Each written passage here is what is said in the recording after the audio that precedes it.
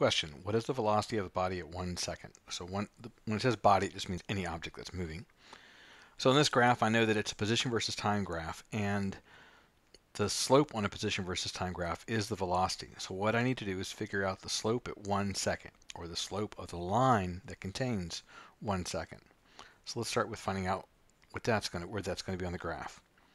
So what I know is, here's 1 second.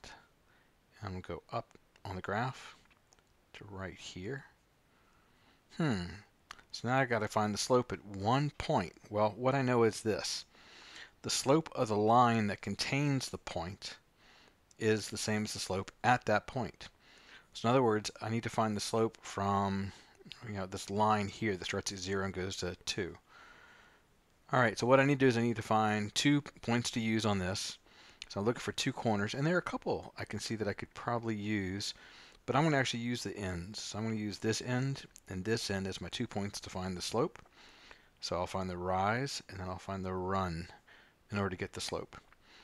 Alright, the run's going to be easy. It's going to go from 0 to 1, 1 to 2, so the run, which is here, that's going to be 2 seconds. And the rise, let's see, I got to figure out what each block represents.